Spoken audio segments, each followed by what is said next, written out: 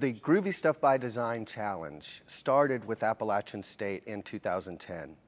And when I was informed at that time that markets across the planet embrace universities and our industry didn't, I was like, well, I know enough folk out there that can make this happen. And since then, the snowball started, the little snowflake started to build. It started rolling downhill and started building momentum. Since then, we've had 14 different universities that have embraced this program, to include NC State, University of North Carolina, Greensboro, University of Idaho out on the West Coast, Columbia College, Southern Illinois University, University of Georgia, Auburn University, and we went international last year with the Design Challenge by including KMITL and their industrial design program in Bangkok, Thailand, which not only gives those students in Bangkok the idea of what the furniture industry is about, it's also introducing them to the largest market on the planet, which is the U.S. industry. The U.S. market is the largest market for